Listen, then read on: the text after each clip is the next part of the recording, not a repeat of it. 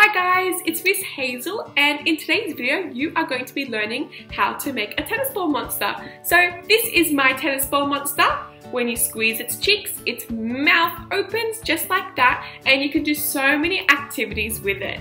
It helps with your hand strength, it helps with your bilateral coordination, it helps with your in-hand manipulation, so many activities you can do with it. So in today's video we're going to be learning about how to make a tennis ball monster, what items you need, and also what activities you can do with it. So let's get right into it.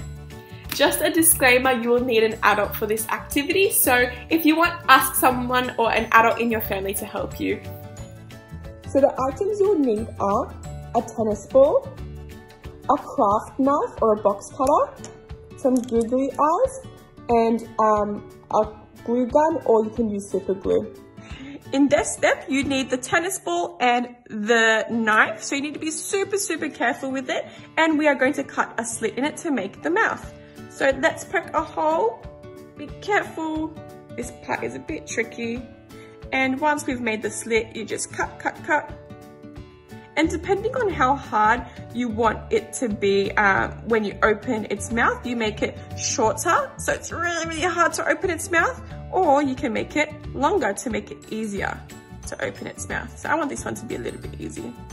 Let's squeeze, or maybe a little bit longer. Oof.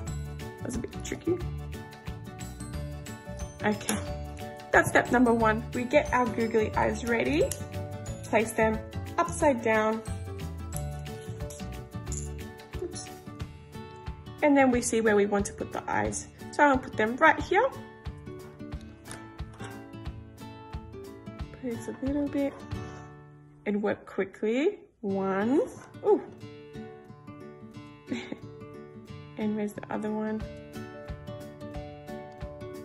And two, work quickly.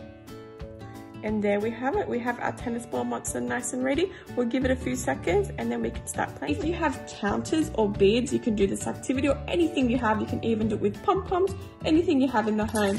So I'm going to put out 4. 1, 2, 3, 4.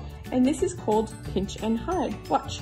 Pinch, hide, pinch, hide, pinch, hide, pinch, hide. And then what I'm going to do is I'm going to squeeze the tennis ball monster's mouth, and I'm going to slide it to my pinching fingers and feed it. Slide, feed, slide, feed, slide, feed.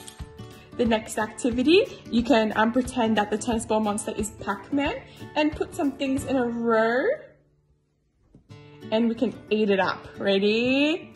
Oh, that one didn't go in. Let's try again. We'll push it in. Delicious. Lucky last. And there you have it.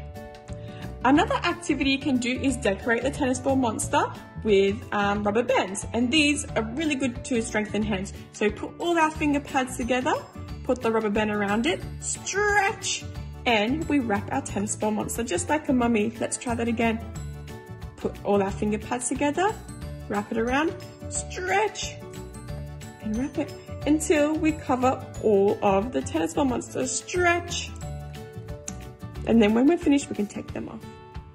And lucky last activity you can do is learn about letter recognition, and you can learn spelling as well. So I'm going to do Hazel because my name is Miss Hazel, and I will sound out the letters as I put it into the tennis ball monster's mouth. H,